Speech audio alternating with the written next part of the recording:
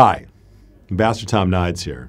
Each February, Americans observe Black History Month to pay tribute to the profound contributions of African Americans to the history and the culture of the United States.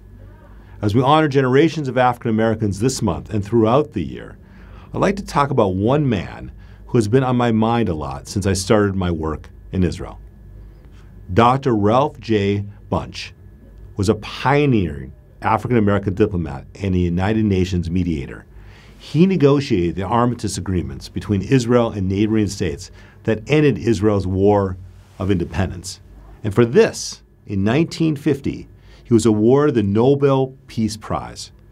My friend, Representative Barbara Lee of California, has been a strong advocate in drawing attention to the legacy of Raelf Bunche and his many contributions to diplomacy, American society, and to Israel's security. Raelf Bunche is also remembered as a leading civil rights activist. In 1965, he participated in the March from Selma to Montgomery, Alabama. In this iconic photo from that march, you can see him between Martin Luther King and Rabbi Joshua Heschel.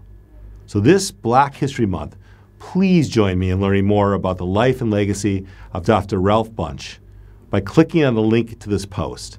He's just one of many outstanding African-American citizens who often, in the face of adversity, have brought so much America to the world.